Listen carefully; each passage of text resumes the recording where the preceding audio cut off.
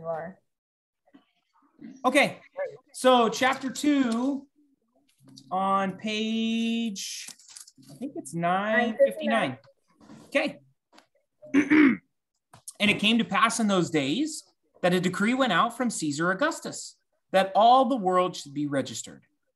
This census first took place while Quirinius was governing Syria. So all went to be registered, everyone to his own city. Joseph also went up from Galilee, out of the city of Nazareth into Judea, to the city of David, which is called Bethlehem, because he was of the house and lineage of David, to be registered with Mary, his betrothed wife, who was with child. So it was that while they were there, the days were completed for her to be delivered. And she brought forth her firstborn son and wrapped him in swaddling cloths and laid him in a manger, because there was no room for them in the inn. Now there were in the same country shepherds living out in the fields, keeping watch over the flock by night. And behold, an angel of the Lord stood before them, and the glory of the Lord shone around them, and they were greatly afraid. Then the angel said to them, "Do not be afraid, for behold, I bring you good tidings of great joy, which will be to all people. For there is born to you this day in the city of David a Savior, who is Christ the Lord. And this will be the sign to you. You will find a babe wrapped in swaddling cloths lying in a manger." And suddenly there was with the angel a multitude of heavenly hosts praising God and saying, "Glory to God in the highest, and on earth peace, goodwill toward men." So it was, when the angels had gone away from them into heaven, that the shepherds said one to another, Let us now go to Bethlehem and see this thing that has come to pass, which the Lord has made known to us. Then, and they came with haste and found Mary and Joseph and the babe lying in a manger. Now, when they had seen him, they made widely known the saying which was told them concerning this child. And all those who heard it marveled at those things which were told them by the shepherds. But Mary kept all these things and pondered them in her heart. Then the shepherds returned, glorifying and praising God for all the things that they had heard and seen as it was told them. And when 8 days were completed for the circumcision of the child, his name was called Jesus, the name given by the angel before he was conceived in the womb. Now, when the days of her purification according to the law of Moses were completed, they brought him to Jerusalem to present him to the Lord. As it is written in the law of the Lord, every male who opens the womb shall be called holy to the Lord, and to offer a sacrifice according to what is said in the law of the Lord, a pair of turtle doves or 2 young pigeons. And behold, there was a man in Jerusalem whose name was Simeon, and this man was just and devout, waiting for the consolation of Israel. And the Holy Spirit was upon him. And it had been revealed to him by the Holy Spirit that he would not see death before he had seen the Lord's Christ. So he came by the Spirit into the temple.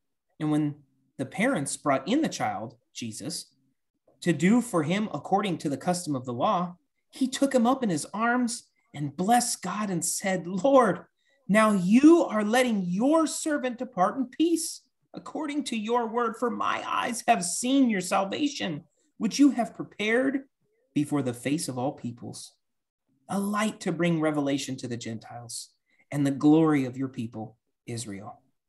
And Joseph and his mother marveled at those things which were spoken of him.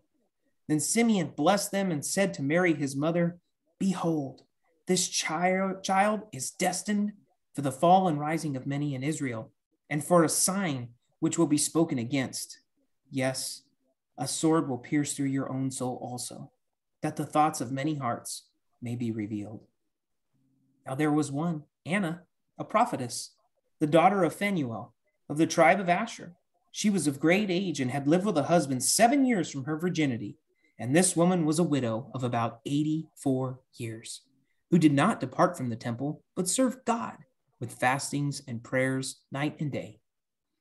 And coming in that instant, she gave thanks to the Lord and spoke of him to all those who looked for redemption in Jerusalem. So when they had performed all things according to the law of the Lord, they returned to Galilee, to their own city, Nazareth. And the child grew and became strong in spirit, filled with wisdom, and the grace of God was upon him. And his parents went to Jerusalem every year at the feast of the Passover. And when he was 12 years old, they went up to Jerusalem according to the custom of the feast. When they had finished the days as they returned, the boy Jesus lingered behind in Jerusalem. And Joseph and his mother did not know it, but supposed him to have been in the company. They went a day's journey and sought him among their relatives and acquaintances. So when they did not find him, they returned to Jerusalem seeking him. Now, so it was, after 3 days, they found him in the temple, sitting in the midst of the teachers, both listening to them and asking him the questions. And all who heard him were astonished at his understanding and answers. So when they saw him, they were amazed. And his mother said to him, "Son, why have you done this to us? Look, your father and I have sought you anxiously." And he said to them, "Why did you seek me? Did you not know that I must be about my father's business?" But they did not understand the statement which he spoke to them. Then he went down with them and came to Nazareth and was subject to them. But his mother kept all these things in her heart. And Jesus increased in wisdom and stature and in favor with God and men. That's it, chapter 2. So, a lot of meat there. This is Luke's account of the, the Christmas story, essentially, the birth of Christ. So, let's get into it. We do have quite a few slides today. So, I've got a question for you guys. When you guys hear about the Christmas story, what are some of the things that pop into your head? Just blurt them out. What's something that comes to your mind when you hear Christmas or the Christmas story? Jesus, manger, wise men. The birth of Christ. I agree on that one. All right. Okay. You guys think of images like this by chance that pop into your head? That's about just what I just said. All three things. So here we see, this this really westernized kids coloring book almost. Actually, that's what it is right there, my first nativity book, where we see Joseph and Mary, 3 wise men inside, a stable with a wooden manger, right? Yeah. And we have other images like this. You see these in all the storefronts, right? Around this time, we see this little setup, or maybe even one of these. I think this is one of the more common images that we see, right? In our too. But that's not too accurate, is it? We're going to talk about that. So again, we see these. And then what about this? Shelley, one of the first things that you said was a manger. Okay. No, my first thing I said was Jesus. Yeah, you did. Okay. But one of the items that you were participating, not everyone else was participating. So I get to pick on you. You did say manger, okay? Okay. And I predicted somebody would say manger. That's why it's in here. So, and when you think of the manger, this is kind of what's the image that comes into your head, right? I guess, yeah. Right. I mean, everything that I've seen growing up was always like this, wooden structure that had hay in it. And it almost looked, even though it was not comfortable, it looked kind of comfortable, kind of a deal. So before we get into the validity of some of those items, we're going to do a quick little review of chapter 1, just as a reminder, and then we're going to segue into chapter 2. So in our first chapter, we saw John the Baptist. He was also a miracle baby born to some well-advanced individuals, but we know who his mother and father were. Not saying we don't know who Jesus's father is. We know who that is, but this was a miracle, but it wasn't a supernatural insemination, essentially. So in this instance, Zacharias and Elizabeth, well advanced in their years, are able to have marital relations and produce this child. And we know that in Elizabeth's end of fifth, beginning of 6th month, The angel Gabriel also visits Mary and tells her that she will be with child. She also tells him what the child's name will be. And moving on, Mary goes and travels over there, and she stays with Mary for 3 months, which is what the text had shared with us. So we know when Mary left and went back to Nazareth that she was somewhere around 3.5 to 4 months pregnant. We have assumed as a group that it's probable, or I should say plausible, to say that Mary stuck around for the birth of John the Baptist, which is something kind of cool to think about. Something that, again, I've never thought about that in the past. It's just something as we're reading, we could see how those timelines would add up.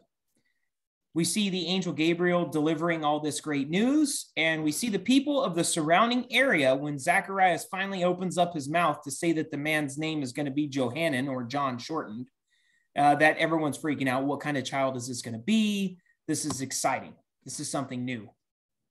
So jumping into chapter 2, the first 3 verses, and it came to pass in those days that a decree went out from Caesar Augustus that all the world should be registered. That word registered was, you'll see it in multiple translations as you go back. We see that there's a census that's taking place. We also see that the Romans utilized this to plan out how many soldiers that they would need in certain areas. Plus, it was a good opportunity to pick the best and the strongest of the men to enlist into their army, and also to tax. You know, I was reading one of these articles. I believe they said it was, 50,000 miles worth of roads were done during Rome's time here on, in the world. And what's interesting is that many of those roads are still functioning today. And I don't see any potholes like we do over here in California. So they did something better. Okay. We also learn in this section that there's 2 key players in Luke's account, and they are Augustus and Quirinius. So here we see these images. Again, these are just things that I've pulled off of Google and various Google images. And a couple things that we want to talk about during this time, during this leadership under Augustus. And this is from National Geographic, believe it or not. It talks about, oh no, I went too many. Go back. It talks about how his real name was actually Gaius Octavius. He was really young. He fought in battle with Julius Caesar. And before Julius Caesar was murdered, he had etched Gaius Octavius into his lineage almost by adoption into his inheritance. And because of how impressed he was with this battle that they went into. And against, I guess you could say, the better judgment of his family, they told him not to do this, not to accept this inheritance, but he chose to do it anyways at the age of 19. He was really, really good from a political standpoint, as well as like a calculated military type standpoint, and thrived so much so that he had this title, Caesar Augustus, really just more referencing that he was of the gods, so to speak. And we know that during this time, he was trying to really unify what was going on in Rome. And this was also, to my understanding, the beginning of that term Pax Romana, which is known as the Roman peace. Yeah, actually, that's exactly when it started. It started from the reign of Augustus to the reign of Marcus Aurelius. So it was from 27 BC to 180 AD. And basically the way that Rome worked is that this was the law. If you didn't do it, you're dead. And greater than 50% of the population were slaves to the state, right? So you were taxed heavily. They operated in such a way that you would say it was peaceful because nobody acted out of turn, so to speak, right? Other things that we'll talk about real quick is the Quirinius, if I'm saying that right. I call it the Quirinius contradiction here because, as you guys are aware, in our world for the last several, I don't know, thousands of years, everyone's tried to dispute the text and dispute the Bible. And this is another one of those instances where it may come up in your lifetime where someone will say, oh, what about Quirinius? He wasn't even in charge during that time. So the text told us in chapter 2, it says, the census first took place while Quirinius was governing Syria. So one of the Jewish historians, Josephus, I believe, was one of the ones to report that he actually served Syria during a time period after Christ had been born during this time frame. So people say, hey, this is a contradiction. The Bible's in error, so on and so forth. As archaeology continued to surface things all over in that part of the region, as well as some documents that came out of the Vatican that identified from some of the older church fathers, it turns out that he had a title attributed to him, which I didn't even bother writing it down because this was an extensive study that if you guys want to know about it, I can send you the links. But essentially, he held 2 titles. And what that title meant is that he served during this term, someone else came in, and then following that time, he took back over for that term. So both people are right, if that makes any sense. They're saying, oh, no, well, he served during this time period. You're absolutely right, but he also served during this time period. And these are the documents that support it. So it's just if someone comes up to you, because there's always people say there's so many contradictions inside the Bible, it's instances like that where people are thinking, well, maybe this guy served 2 terms and it took this document from, the 1300s that was found in the Vatican. So let's go into the next section, which is the next, few verses here. Joseph went up from Galilee out of the city of Nazareth into Judea unto the city of David, which is called Bethlehem. And the Bible lets us know that he was of the house and lineage of David. Okay. If you recall from our study in John and actually it's Matthew. Matthew shows the lineage of Jesus's roots as far as where he came down. And they knew that there would be a fulfillment of prophecy that the Christ would come from the line of David. This right here is just another one of those instances where the Bible's letting us know that this is where Joseph was from. And we also have a direct lineage from Mary to know that they're both of this Davidic line, right?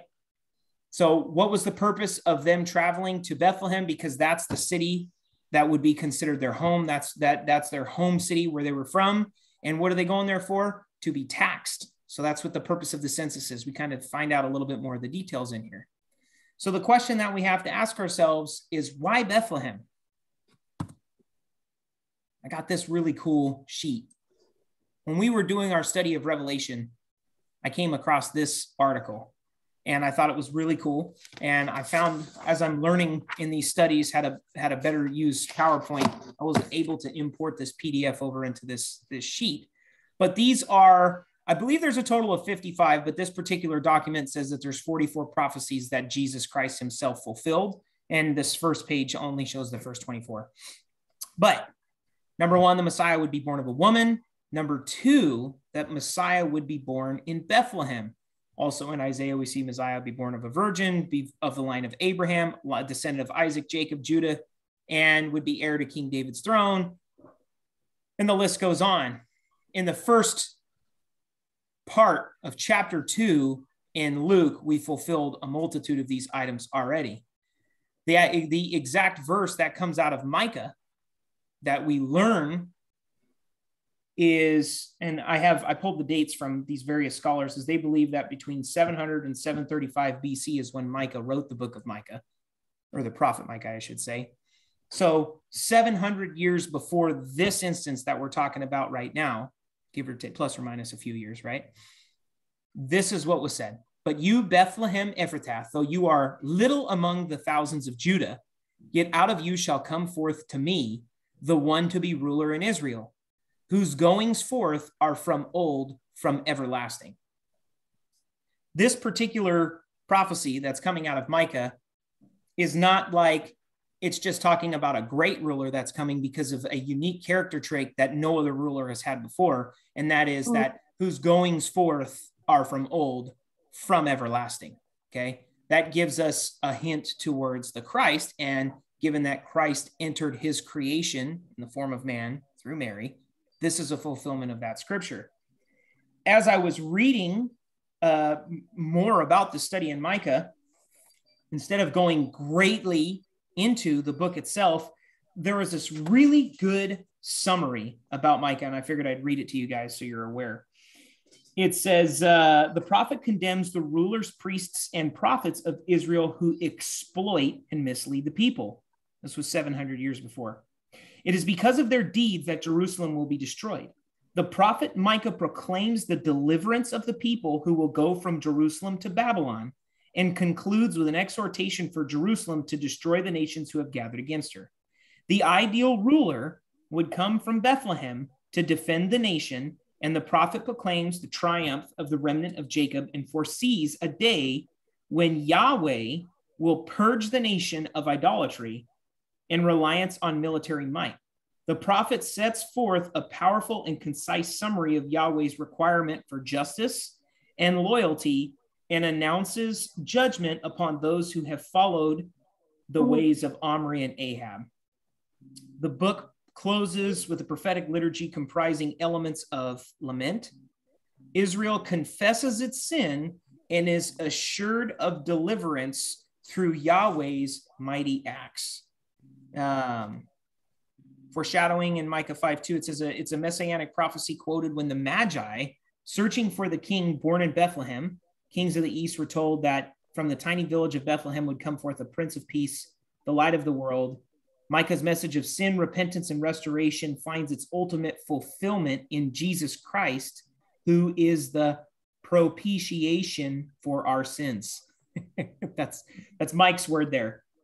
The last part that they note in here that I really like, it says, for the practical application, God gives warnings so we will not have to suffer his wrath. Judgment is certain if God's warnings are not heeded, and his provision for sin in the sacrifice of his son is rejected. For the believer in Christ, God will discipline us, not from hate, but because he loves us. He knows that sin destroys, and he wants us to be whole. This wholeness, which is the promise of restoration, awaits those who remain obedient to him. So one of the things that I wanted to draw as a note here that was interesting is we see all this praise and all of these reports about how great Caesar Augustus was, and these accolades that he earned at such a young age. And, you know, it was a really wise strategy to call into the census to just strengthen Rome. But realistically here, God ordained this to happen 700 years prior to this, years before, hundreds of years before Caesar Augustus was even born, because he had told the prophets it was going to happen in advance. The prophets recorded what was going to happen. And in order for, this is when we talk about providence. This is God's will working out. Mary and Joseph needed to be in Bethlehem in order for this prophecy to be fulfilled. God set it in motion beforehand, hundreds of years beforehand, and utilized the secular leadership of that day to fulfill his will. Ergo, God never being able to be a liar. And I thought it's really cool because they say, oh my gosh, this guy Caesar Augustus was so great. It's like, yeah, okay. How about the fact that God 700 years ago put this plan in motion to get this poor little couple over to Bethlehem to fulfill the scripture, you know? So one of the things that jumps out during the reading is that Mary was stuck outside because there was no room for him in the inn, speaking of Joseph and Mary in this instance. And so as I was reading and doing some research, I came across this thing from Skip Heitzig. And again, I have these on the bottom hand here. If you guys want to look these things up, you could always just grab the information from there, or I can send it to you after. So he explains that a better translation would be this term caravansaries, right?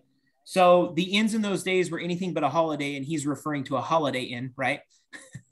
And he says, When it says the inn, there was no room in the inn, a better translation would be caravansary, or a place where caravans would stop, camels and donkeys and horses, caravans of people with their animals and loads of their goods. They would have these caravan inns, caravansaries, all the way throughout all the part of the world. There are ruins of many of them in those parts of the world. To this day, you can see them. This kind of an inn was an open courtyard to the sky with rooms all around it, except at the opening. In those rooms, the floor was raised up a foot or two. In that little floor called the Luwan, you could rent an empty room and you could spend the night there. Your animals were in the courtyard. So it's not a great place. Didn't smell that great. It's all the animals in the center courtyard, and your side of camped out in a little modest room around the edge. That's an inn. There was no room in the caravansary, which would force Joseph and Mary either to be out in the field in some cave or at the center part of that caravan. Did I cover that? Yeah, I did. So there's no room in the inn. They were forced out where the animals were kept in the courtyard. I know it doesn't fit with your picture that you have of the nativity set in your house or what you have seen in all the cards and all the Christmas movies, but those are the facts. Either they were out in a field somewhere or in a cave where they were in that caravansary, but no room in the inn, but only in that big expansive courtyard with the animals. So we talk about these caravansaries. We talk about how we have archaeological records of the items that were used in these types of outward inns.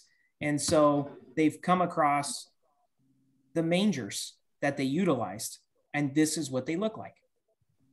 Wood was really sparse during this time, but stone was abundant, especially limestone. And they would hewn out of rock, out of stone, they would cut into these pockets for water and hay. They would put the feed inside these things. So this, in fact, is a manger of that time period. It's literally a rock. And I want you guys, I wrote something here that I just wanted to share. And again, I had heard it from times past, but I didn't understand the perspective on it because I didn't truly get this whole manger thing. But think about how Jesus entered this world, right?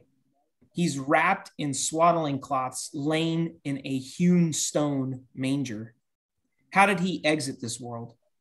He was wrapped tightly with cloths and placed into a grave that was hewn out of stone as well, with a rock rolled in front of it. It's almost a foreshadowing of how things will end up for him.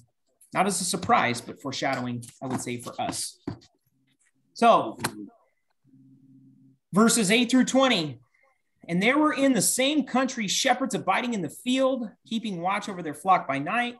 And lo, the angel of the Lord came upon them, and the glory of the Lord shone round about them, and they were sore afraid.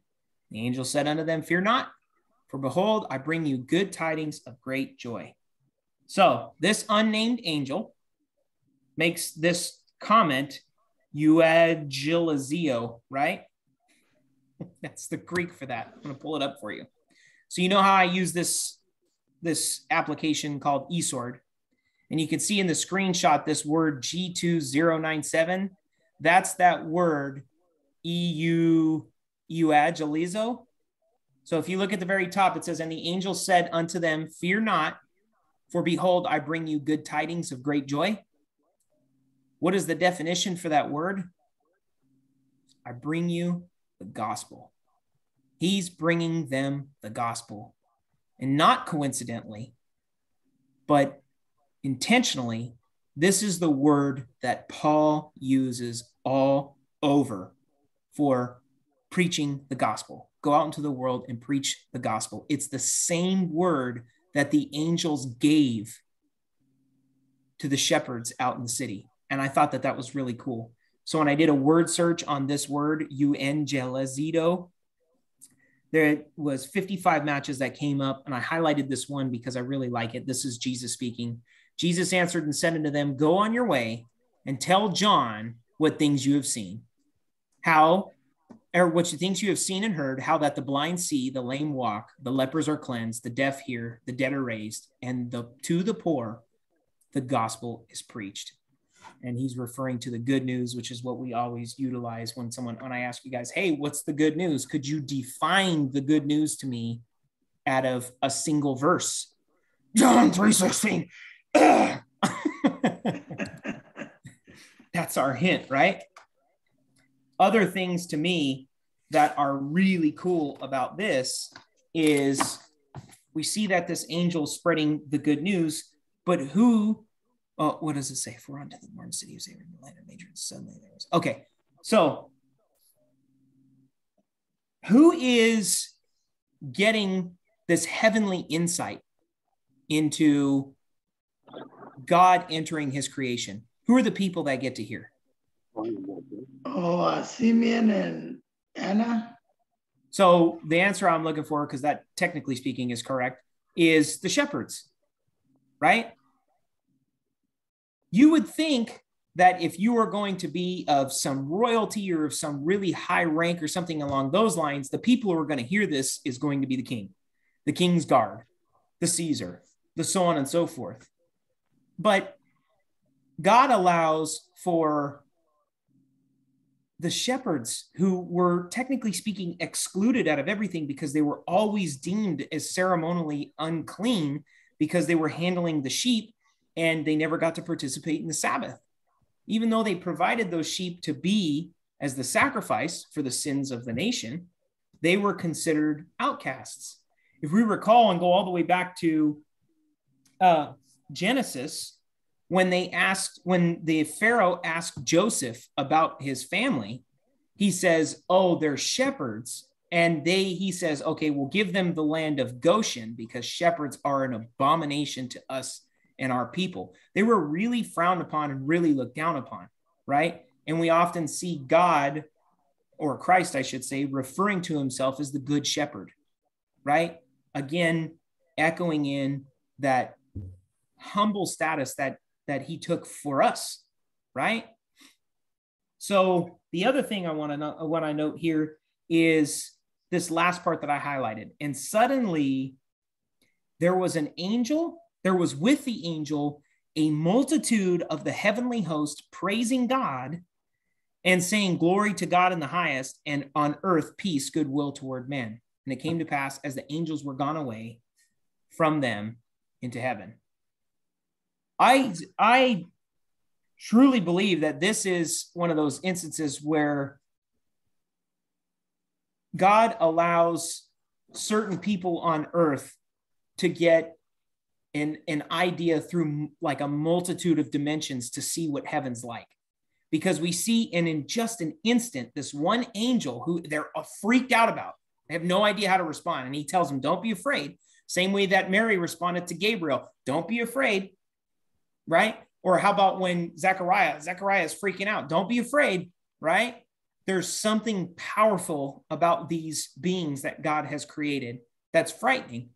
And in this very brief moment in time, to the lowest people of the land, God reveals to them what's going on. They get to see what's happening. And I can't even, it must have blown their mind. The same thing, trying to imagine it now. You would hear these things, you would do the exact same thing that they did. What do? The Bible, the King James puts it so eloquently. They made haste and ran to, you know what I mean? You know, these guys were sprinting to go find where Mary was to see this king that had been born, the Christ who had been born. And I also thought, as I was thinking about it, I bet you the shepherds knew exactly where they were. And what I mean by that is the fact that the angels chose the terminology to say that he's laying in a manger, the fact that they were they were so involved with animals as far as taking care of the sheep and whatnot, they would have known where that section was over, like going into the palace guard or something along those lines would have been, like a really elevated state. And that's what I got for that. What else do I have here?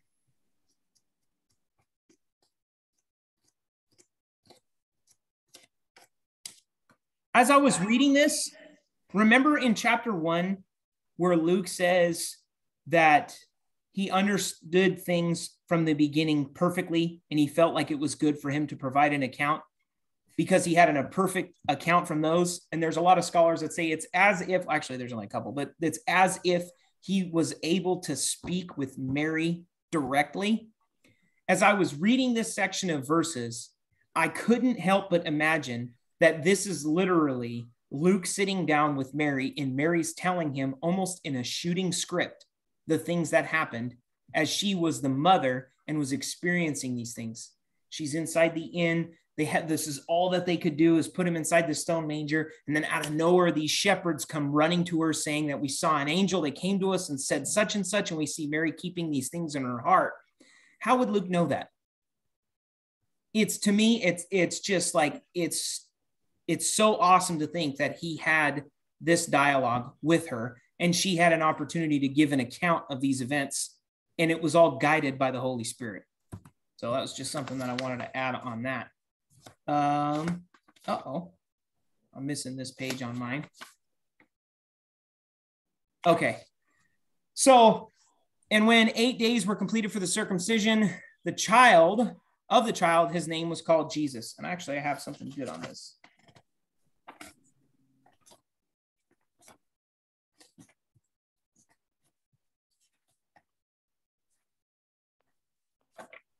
Okay. No. 1 second, guys. Sorry. I don't know why this isn't. There it is. Okay. So, do you guys remember why he was called Jesus? We can actually look to John for this because his name meant something. It was Jehoshua, where we would get the name Joshua from, right? Will save the people. In Matthew chapter 1, verses 21 through 23, this is what was told to Joseph from this heavenly vision that he had.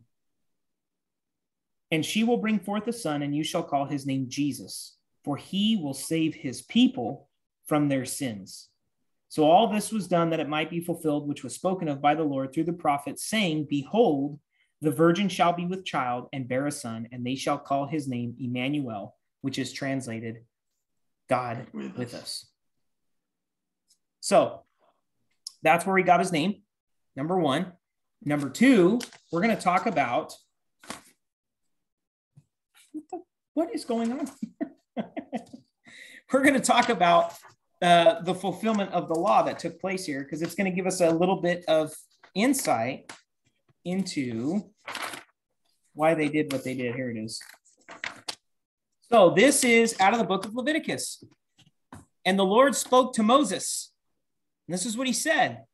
Speak to the children of Israel, saying, if a woman has conceived and born a male child, then she shall be unclean 7 days.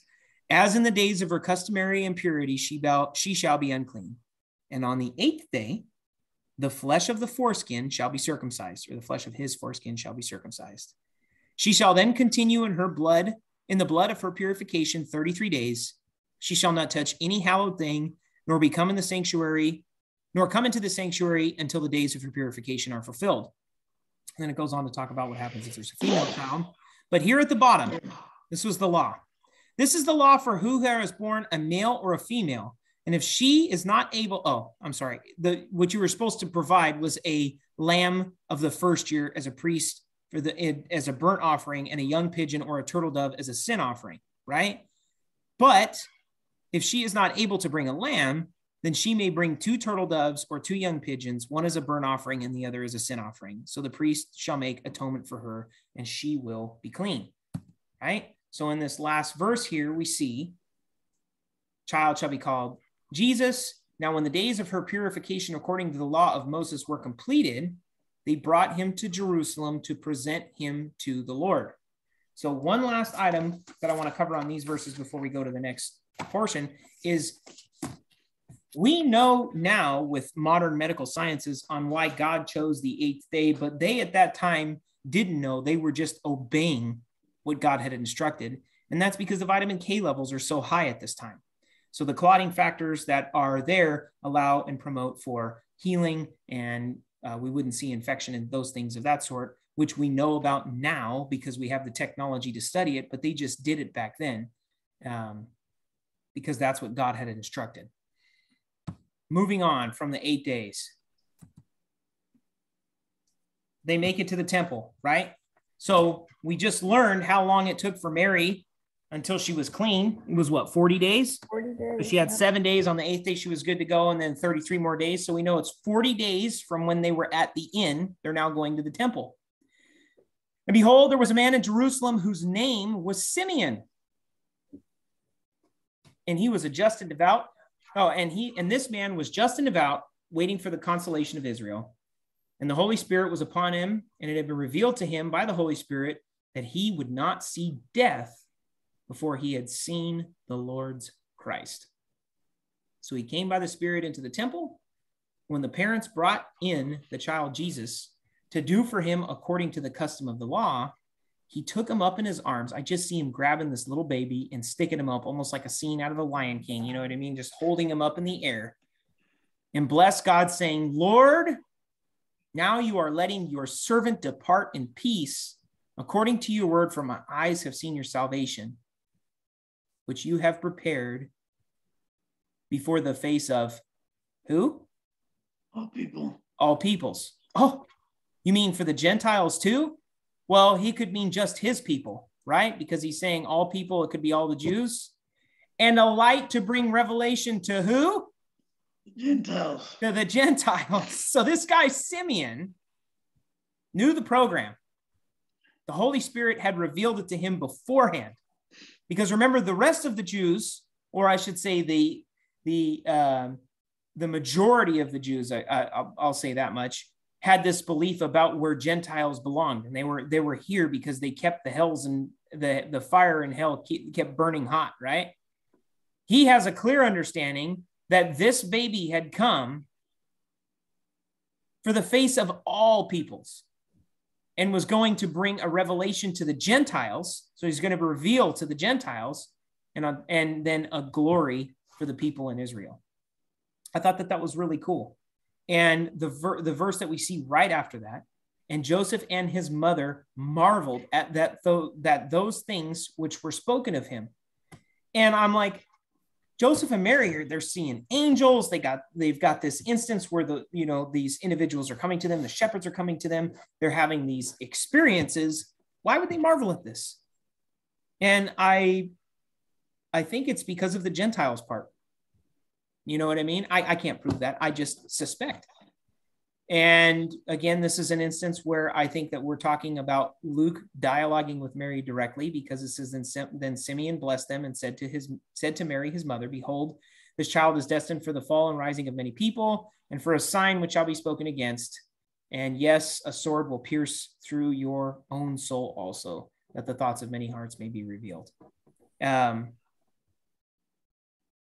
This is obviously speaking of Christ's death. And I think that he was aware of that as well, as far as Simeon's concerned. And I think this is another one of those items that would foreshadow to Mary what was going to happen to Jesus. The very next portion, or the next section, I should say, it's actually in the same sentence, is while they're in the temple, another individual comes up, and her name is Anna. And we know that she's old. Not in saying that in a negative way, but we see that she was of great age. The Bible's saying that she had lived with a husband 7 years from her virginity. Okay. But she was now a widow for 84 years and did not depart the temple. So, I mean, if we just added those two, we know that she's in her 90s. That's not including how much time she lived prior to being with her husband, right? And so what did she do? She didn't depart from the temple, serve God with fastings and prayers night and day. And in that instant, she gave thanks to the Lord and spoke of him to all those who looked for redemption. Okay. When we use that Strong's dictionary and we look up this word in its original text, because we've brought up the word redemption multiple times before, redemption means ransoming. She's saying something different than Simeon said. And I think that's why it's included here, because what did Christ do for us?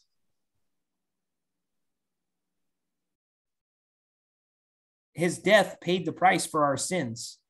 He was the sacrificial lamb that needed to take place as a permanent book cover over our sins, right?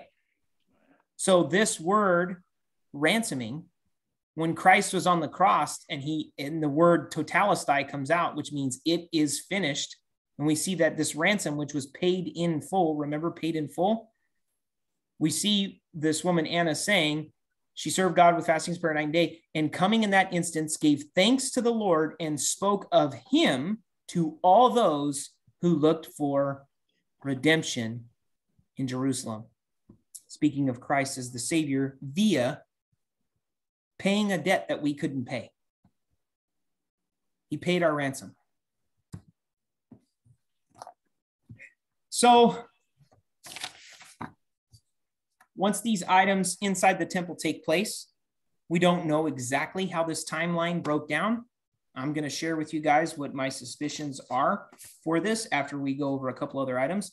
But verses 39 through 40, it says, so when they had performed all these things according to the law of the Lord, they returned to Galilee, to their own city, Nazareth, and the child grew and became strong in spirit, filled with wisdom, and the grace was upon him. A couple things I want to talk about.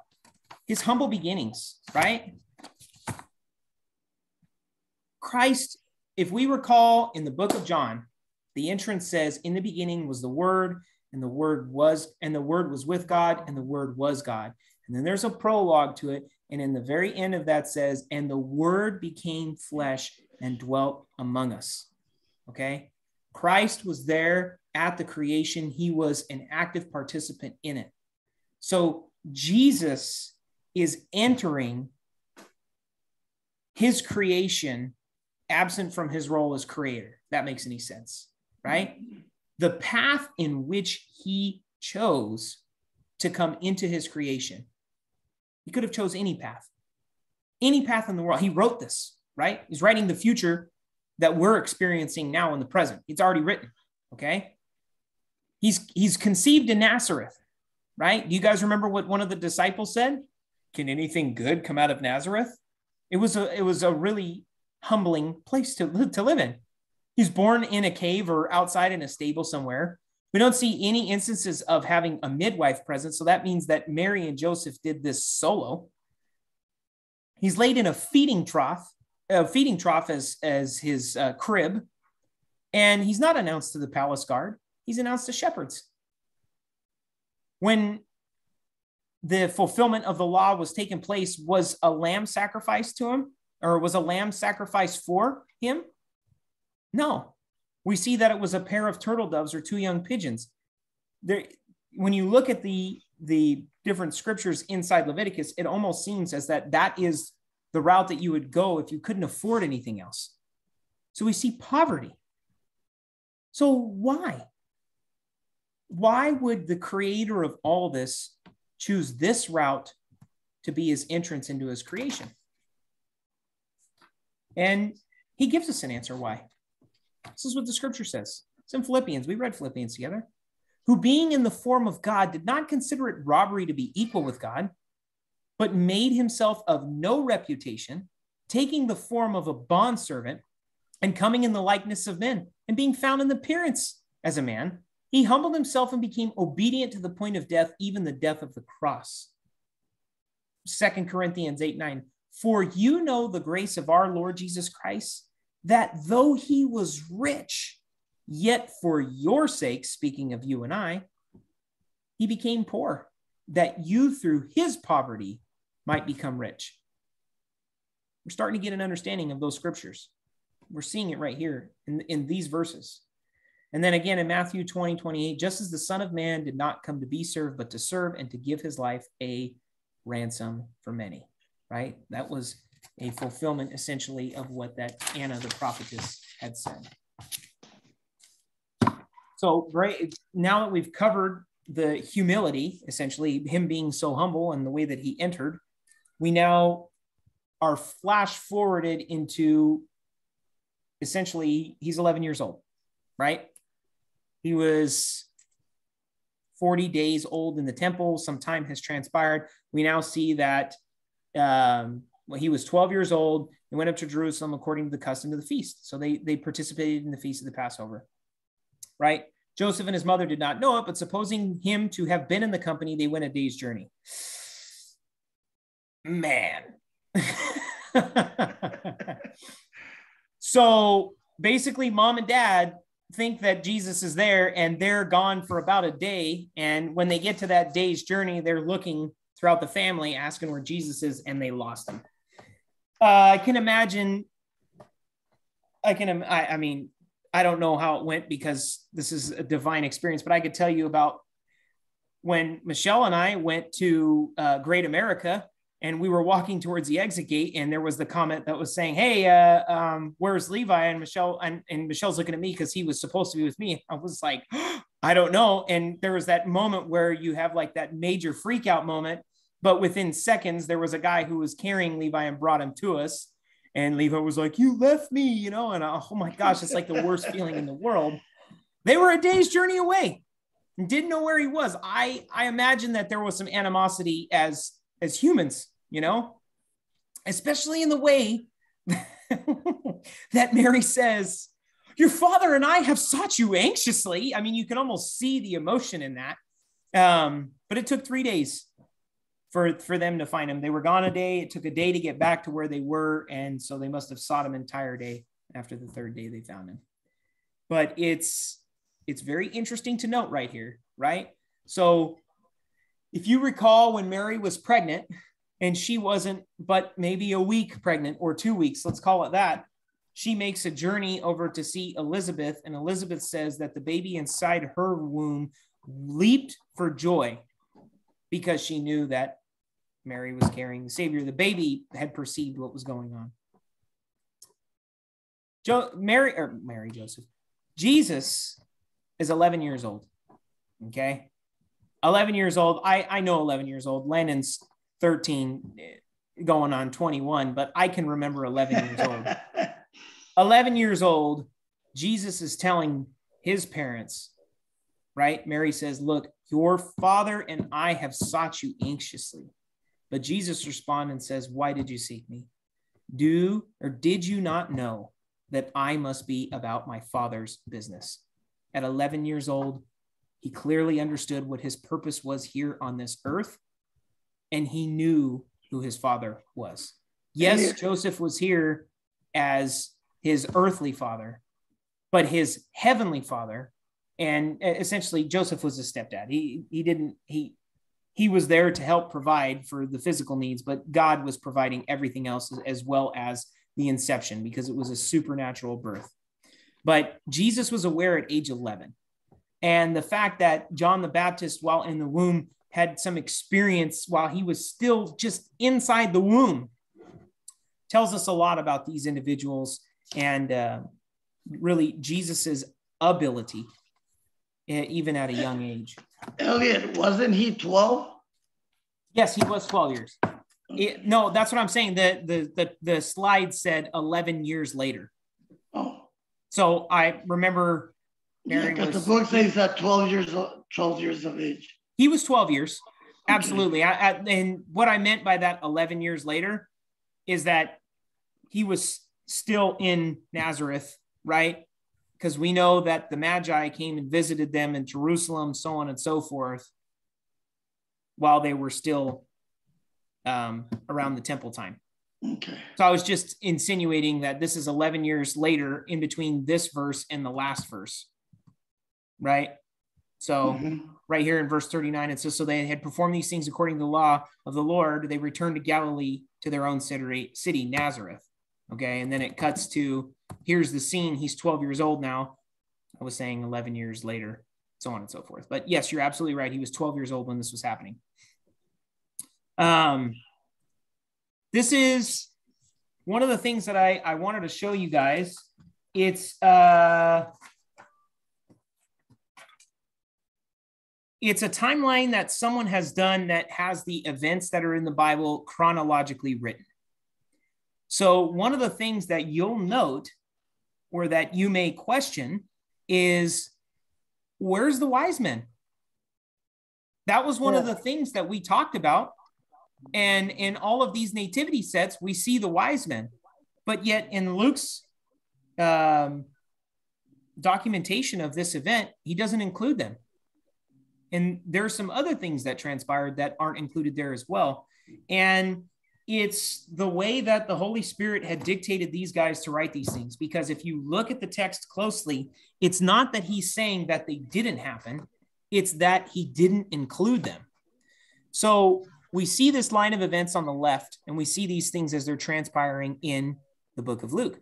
And then we'll notice that in Matthew, there's a couple other events that are all happening in perfect synergism so that this timeline is accurate, and yet it's including these verses from the different portions of the Bible, right? So we see in Jerusalem that Zechariah is told that his wife's going to be child. Now in Nazareth, an angel had announced to Mary that she would give birth to a child.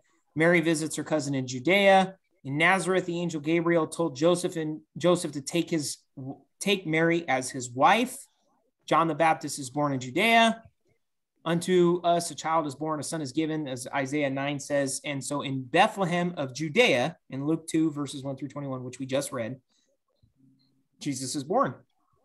40 days after the purification time, Jesus is dedicated at the temple in Jerusalem.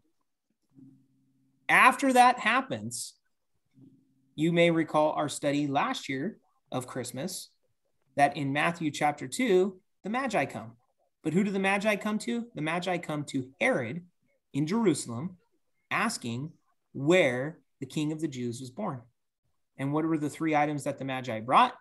There were gifts of gold, of frankincense, and myrrh. And those three things are important because one was the fact that the gold was that he was a king. The frankincense represents that he was a priest.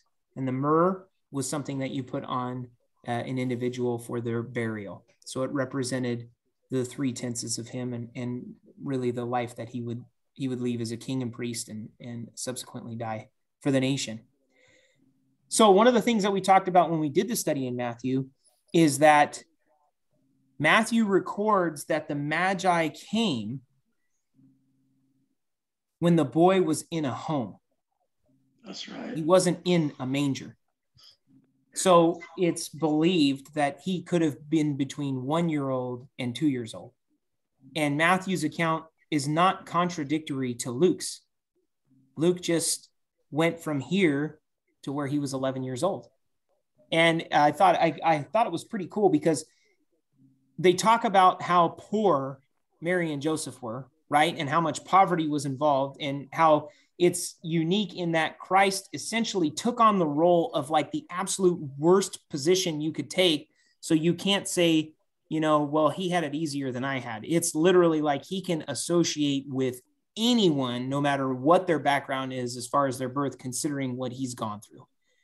And it was interesting to see. Well, one of the pastors that I was listening to said that, it was interesting to note that it's probable that when the Magi had brought these gifts, that it was from those gifts that Joseph and Mary utilized those as funds to flee King Herod and go into Egypt. And remember, he was in Egypt. It's even on this list in Matthew 2, verse 12, God warned the Magi not to return to Herod to tell him where the King of the Jews was born. And an angel appeared to Joseph in a dream and told him to take Jesus and Mary and flee to Egypt. So they leave Bethlehem. They go to Egypt. Herod issues this decree to kill all the kids that are 2 years and younger.